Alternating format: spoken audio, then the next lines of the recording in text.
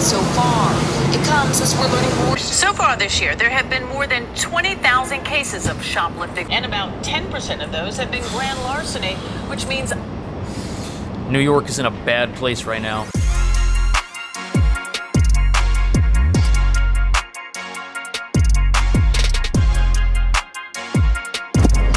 Something went down over here. This is a bus station. I'm guessing this was like a car crash. Just a month ago, New York City was on an upward trajectory. Crime levels were stabilizing, crime in the subway was decreasing, and plans were being put in place to deal with shoplifting, dangerous incidents, petty theft. And what's crazy is that for years, the subway had just been this constant flood of bad news for the city, and it was finally starting to look better. People use it every day. We need a good subway. We don't have one right now, and things just don't seem to be improving there at all.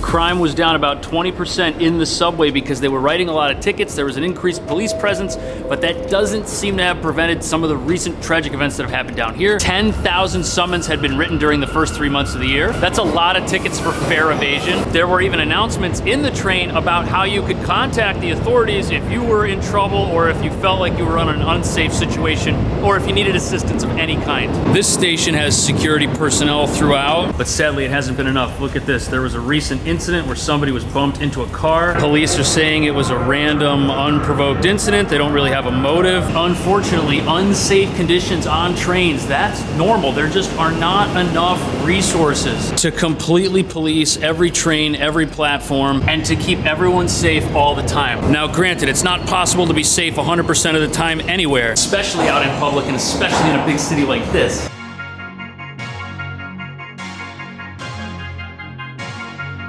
Now look, a dangerous, unsafe subway system, this is a disaster for everybody, not just the people that use it, but the entire city, because this is how activity takes place. It runs on the weekends, it runs in the evening, and it runs on holidays. Yes, there's a reduced schedule, but you can pretty much count on the train to show up sometimes. And since not just regular New Yorkers use the train, this also includes tourists, people who might just be here from out of town. If people could spend more time riding the train than worrying about their personal safety, more people would use it, it would earn more money, they wouldn't have to jack up the fares to the level where people are constantly hopping because it's way too expensive. Unlike the current MTA turnstiles, which have been prone for years to fare jumpers, some of the high-tech models the MTA is now looking at have higher glass doors, plus a buzzer system could instantly notify the MTA or law enforcement. So I think that's a good idea, but the problem is there aren't enough resources to police every single gate. Now, the gate that we were just at on West 4th, that had police in front of it. They were there watching. That's kind of a red flag if you're thinking of sneaking in, but not every station's like that. Some are completely unattended. You got it, dude. There you go. Yep, take care. Right around the corner there, I didn't see them, but you actually have a couple of uniformed officers. And look, they are right by the emergency exit, which is how people get into terminals like this without paying, even though there's no way to get through this. You've also got cameras. Here's another entrance. So look, we've got the safety gates on this side, but then over here we have the regular turnstiles, and we have a booth with a station attendant. Believe it or not, at this station I've seen people jump. The MTA lost $500 million to fare evaders in 2021, then last year, $690 million. The fiscal losses caused by fare and toll evasion are staggering. The panel suggests making more commuters eligible for half-priced entry known as fair fare. So if you want to ride the train, a single ride, $3 just to go one way on the train. Round trip, $6. Now the reduced fare, that'll bring it down to $1.50, so your round trip would go from $6 to $3, much more reasonable. I think that the more people that would be able to take advantage of that, the better. And when you look at how much money the city's losing from fare evasion, it almost makes sense that we'd all be better off if it were just cheaper for everybody, or for most people even. I mean, obviously they need more money. Look, every train is experiencing delays at some point. Right now, that's not the case, but then in the evenings, on the weekends, at night, it's not as fast as it is during the day. Now, if you don't want to take the train because you don't feel comfortable taking it or you just prefer not to, you do have some other options, some of which are cheaper than the actual train itself. And one of those involves getting a bike. There we go. But there are some problems associated with getting your own bike. For example, it can never be nice because it stays out on the street. And it has to kind of look like this or else it's going to become a magnet for thieves. If you have a quick release lever on your wheel, you better secure it and hope the thief doesn't own a screwdriver or a set of bolt cutters because that would get through that lock real quick. Also, if you have a bike, you have to keep it inside at night because bikes that stay out overnight usually don't make the whole night. It's gonna take up space in your apartment. A better option might be to get one of these city bikes. I checked and it's $205 for the year. $200 is more money than a bike like this would sell for online. And you don't have to worry about where to park or how to maintain the bike. Now, you can't just leave one of these anywhere. It's gonna get stolen. And the fine for that is like 1,200 bucks. It's expensive. But every white dot on this map is a place where you could put it. That's pretty good, pretty extensive. And they'll give you more time if you come here to park your bike and you can't. And I think this is the cheapest, the lowest cost mode of transportation in New York City, hands down. There's nothing cheaper than $200. Granted, they're not exactly nice, but the e-bikes are nice. I rode one of those, it'll go like 18. Got the little digital dashboard. And let's say you work in an office, even when it gets cold out, you could probably still use City Bike. As long as you don't have to work outside after you've ridden a bike in freezing cold weather for 30 minutes. Your other option would be to get an e-bike, but these things have a whole host of problems. This one's actually mine, and it's my second one. The first one got stolen. It's great though, it's a lot of fun. It'll go 38 miles an hour. But you're gonna need an apartment that has a storage locker like I have, where I keep it and it already takes up way too much room. And you'll probably also wanna disconnect the battery and bring that inside because that's half the value of the bike. This company doesn't actually sell these individually. You have to buy the bike if you want one.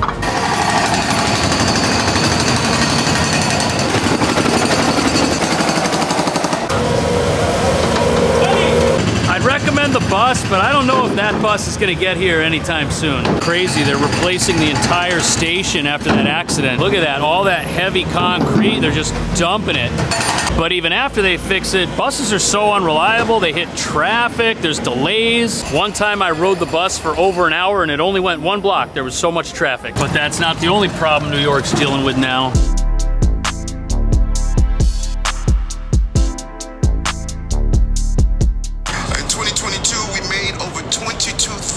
Retail theft arrests. City leaders say systemic retail theft falls under 3 separate categories: substance abuse, financial need, organized theft rings. 66,000 incidents of shoplifting were attributed to only 327 people. That's like a full-time job. These are professionals that are taking things. They're probably not using everything that they steal. It's probably getting sold online or something.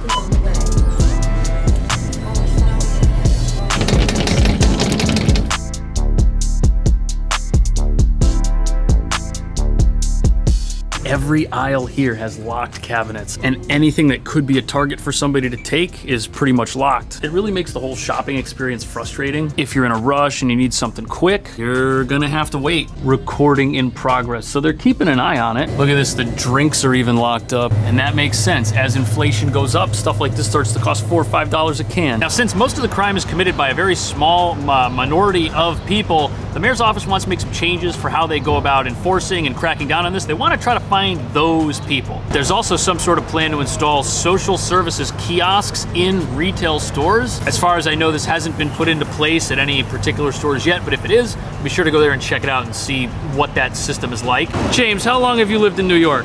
Going on 6 years. 6 years. Now, Yeah. when you moved here, was this Walgreens open? Probably, yeah. I used to live on 23rd and 3rd. Oh, okay, cool. James is also like 8 feet tall. That's why the camera's like pointed up at his chin. How about the Food Emporium? Food Emporium was here, yeah. Yeah, it was here. You know, it's funny. I think ever since the last few years, you get the glass behind the walls. You got to click a button to get your deodorant or whatever it is. Have you ever bought something online because you knew that going to the store was just going to be that much more difficult? I do, yeah. Right? Yeah, all the time. Amazon, my hair gel.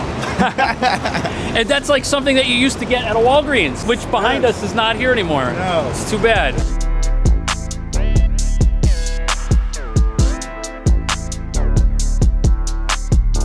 makes sense that Target has good security. I mean, after all, they have electronics. These Apple cases, these things are expensive. Printer ink cartridges, boy, you could sell those online if you had them, which would be wrong. This is pretty crazy though. Look at that, they got the boxer briefs and a lot of the skin stuff and the other cosmetics. I saw a video of a Target in San Francisco and the whole store was behind these glass enclosures. That's not the case here. Most of the aisles are empty and clear, things are accessible, but there are a lot of staff, so it's well policed. There's a security booth. There's also a security guard upstairs by the door. You can tell it's a big store too. They need a lot of people. But it seems like this rise in shoplifting is actually gonna benefit stores like this that can afford the extra staff. I mean, of course, places like Amazon, Target, they've got the money to kind of tough this out. And as their competitors go out of business, you're only gonna have one place to buy the best frozen pizza in the world, which is the Red Baron pepperoni. $6. I've eaten so many of these that I probably should stop. Finish, just pull it over back here. You got it. Thanks. I'll see you later.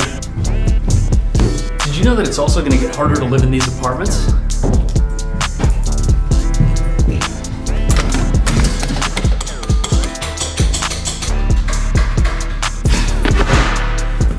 No power in this one, but it doesn't matter. Because this apartment has a fancy schmancy new gas meter. Look at that, all nice and clean. And it still has a gas stove. New York has recently banned gas stoves. That ban applies to buildings that are new buildings. This is an older building. Building decarbonization requires new homes and buildings 7 stories or less to be emissions free by December of 2025. And all other buildings by 2028. That's gonna be interesting. This is a bright sunny apartment with a view of the Empire State Building.